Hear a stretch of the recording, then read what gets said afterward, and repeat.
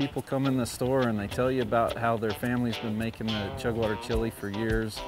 You know, their family recipe, grandma's secret chili recipe, they use Chugwater chili, you know.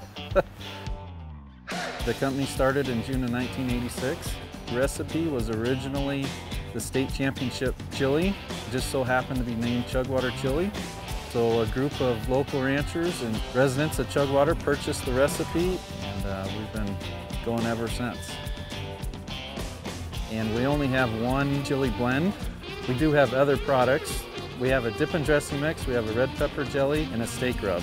It's taken 30 years to put 4 products together because we only use the best ones. So we found what works and we've stuck with it. We haven't changed the recipe one bit.